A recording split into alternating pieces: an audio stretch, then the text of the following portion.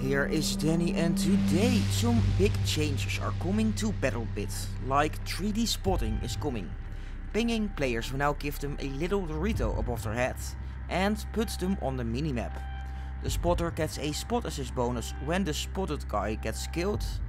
This is a massive change towards the visibility of the game, very much inspired by games like Battlefield.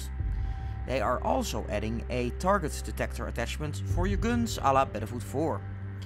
Medium range scopes now got sniper glint, but you can't see them through foliage. Bandaging will be the same speed as the medic, and doing it to teammates is also sped up.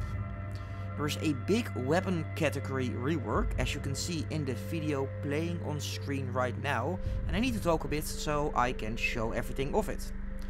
There's also a new support weapon added, the RPK-16, so that is pretty neat.